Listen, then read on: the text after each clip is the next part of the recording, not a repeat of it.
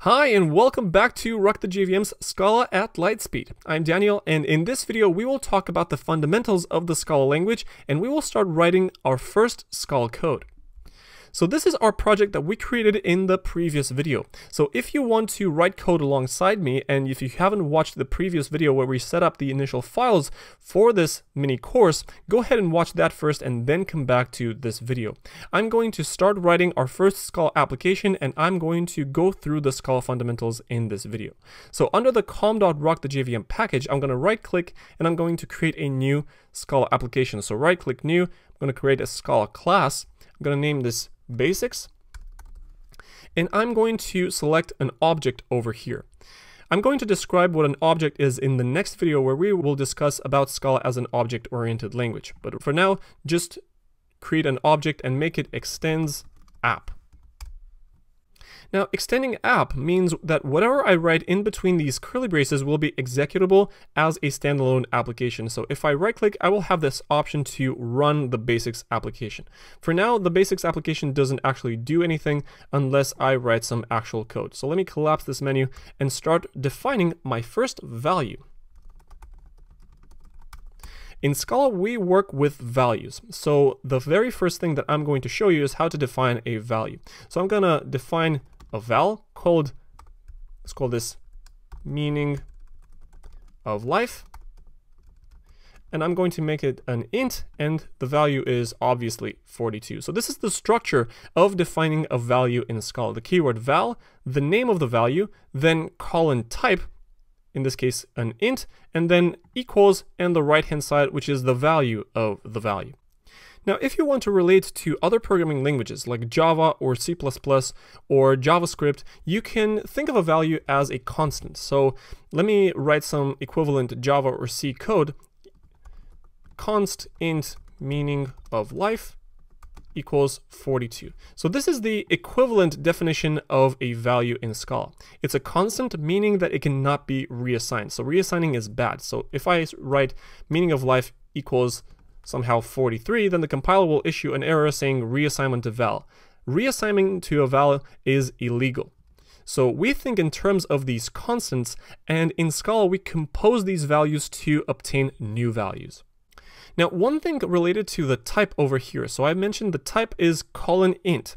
Now in Scala, you don't always need to specify the type because the compiler is smart enough to infer that for you. So let me define a boolean as false. Notice I haven't specified the type, and I don't need to because the compiler can look at the right-hand side, mention that is a boolean, and thus will attach the type to this boolean value. So notice that a boolean is a boolean because the compiler has figured it out. So the type mentioning is optional. That is most of the time, and I'm going to show you some exceptions later in this video. Some of the regular types that you are going to use in day-to-day are int, boolean, char, double, float, and so on and so forth. So the regular types that you see in other languages with the first letter capitalized is what you are going to see in Scala as standard types, plus the string type, which is pretty special and common to JVM languages like Java and Scala. So let me define a string as the string I love Scala, which I hope you do by the end of this series. So we define a string by this double quote string. Now, strings in Scala can be composed, as in other languages, with a plus operator. So let me create a composed string as I plus a space plus love or live plus another space plus Scala. So the strings can be composed with the plus operator, and that means concatenating a string. But something that's very specific to Scala is what is called interpolation. So let me define an interpolated string. And I'm going to say s quote, and when you say s quote, you can inject another value inside the string. So I can say the meaning of life is, and then with a $sign, I can inject another value inside the string. This is very useful day to day when you compose strings. So these are strings and string operations. Awesome. So we've discussed defining values, standard types, strings, and string operations. Now, something that's very important to Scala as a language and to the style of thinking that you will need to apply when using the Scala language is to think in terms of values and expressions. So when you define a value, the right-hand sign can be any expression you like.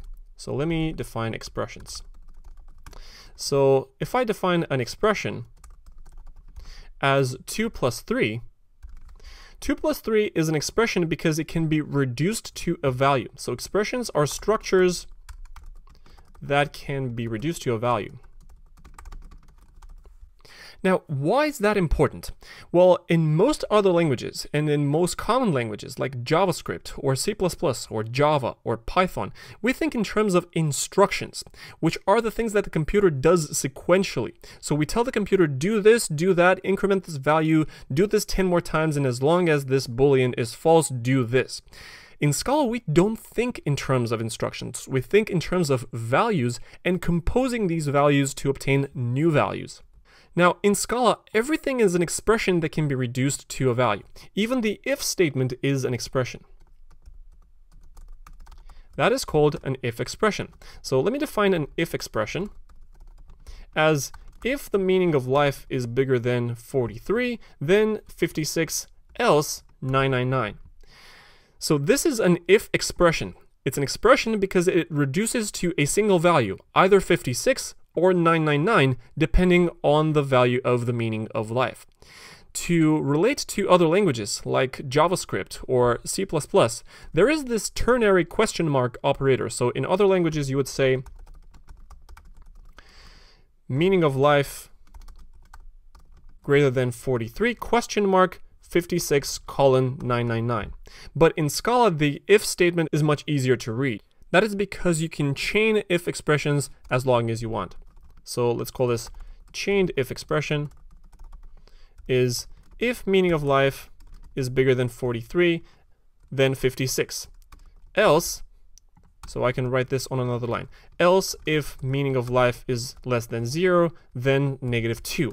Else if meaning of life is bigger than 999, then you can return some other value. Else, just return 0. So you can chain this if expression into a composed expression, which is still a single expression because it can reduce to a single value, either 56 or -2 or 78 or 0. So notice that right off the bat, we're starting to think in a different way because we're not doing something depending on some conditions. We're rather assigning values to these names if some conditions are true or not. All right. Now, I mentioned that everything in Scala is an expression, and one of the notable expressions in Scala are code blocks. So let me define a code block. And a code block is defined by opening and closing a curly brace. And inside this code block, you can add definitions. That is, let's call this a local value. And let me define the value 67. And you can define as many things as you want. You can define local values, you can define functions, classes, whatever you want, even inner code blocks. But at the end, you would have to return something. So I could return a local value plus 3.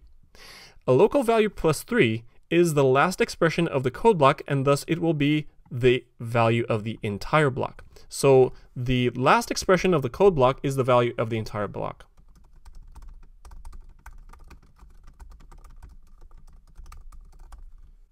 Now, if you pause a second to think about it, I haven't mentioned the type here for a code block, but the compiler is smart enough to go through this code block, figure out that this last expression is an int plus an int, and thus it will assign the int type to this code block, as you can see in this little pop-up over here. So the compiler is very, very smart. It figures out the types for you so that you don't have to specifically focus on every single possible type, especially if the types are really, really complex in really large code bases. Now, another fundamental thing about Scala is defining functions. So we work with values and functions because Scala is a functional programming language. So let me define a function. Defining a function is done with the keyword def. You name this function, let's call this my function. And inside parentheses, you would pass in arguments in the form name colon type, separated by a comma.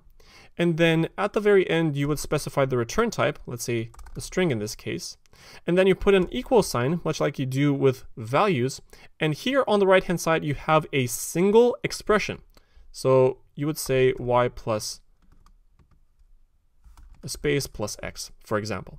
So this single expression is the returned value of this function.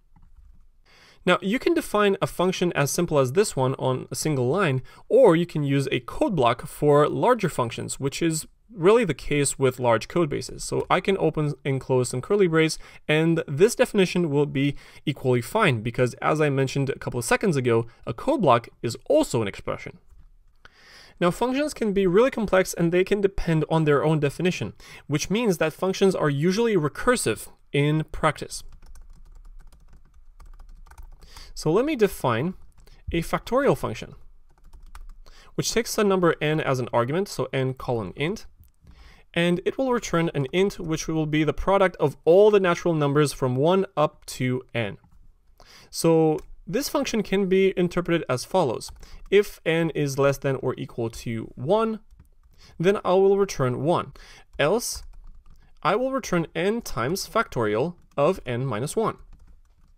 Now, this style of thinking is a little bit different than what you've probably been used to from Java or C++ or Python. So how does this function work? Let's say I want to compute factorial of 5.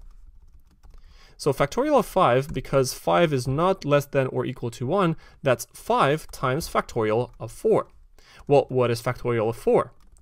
Well, 4 is not less than or equal to 1, so factorial of 4 is 4 times factorial of 3.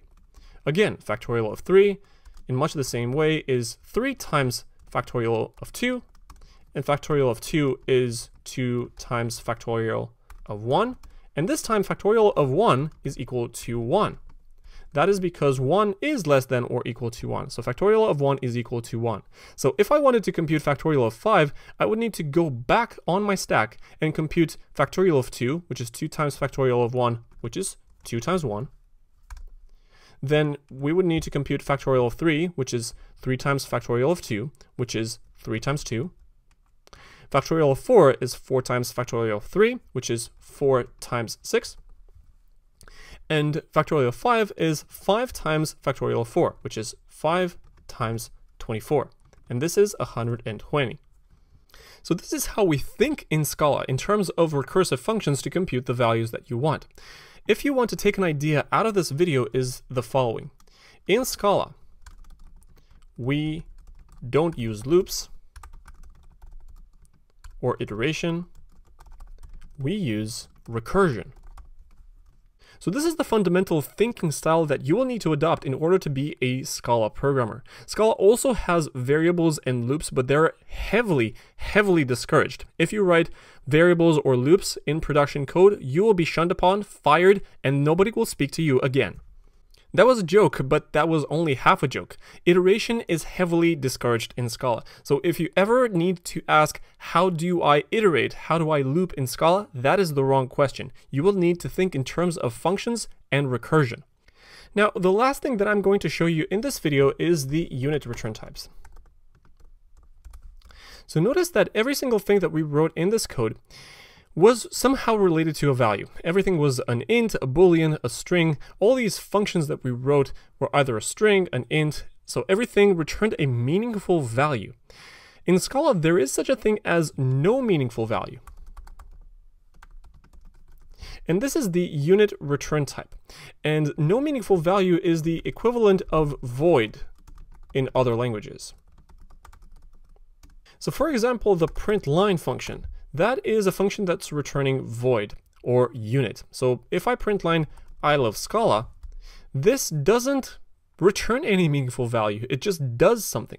And we think of the unit type as the type of side effects, which is a very important term in Scala and functional programming because side effects are operations that have nothing to do with computing some meaningful information.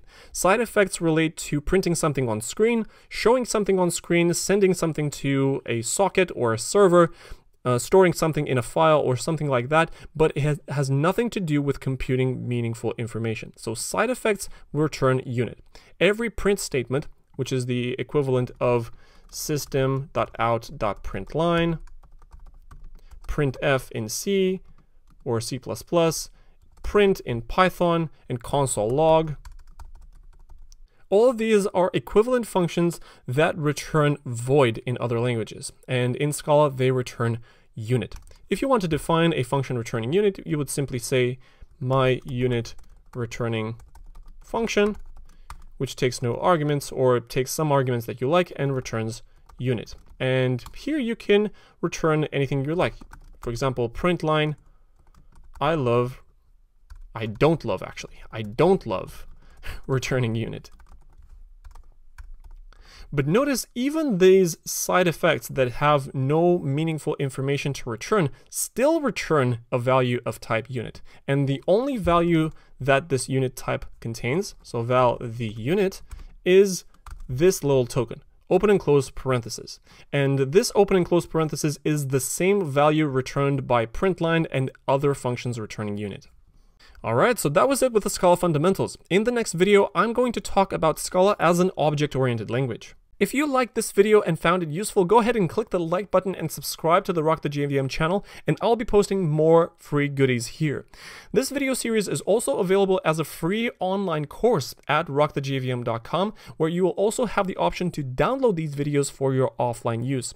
And on the Rock the JVM site, we also have hundreds of hours of premium content dedicated to Scala, functional programming, Akka, Apache Spark, and so much more. So go ahead and check out rockthejvm.com, and I'll be waiting for you in the next video.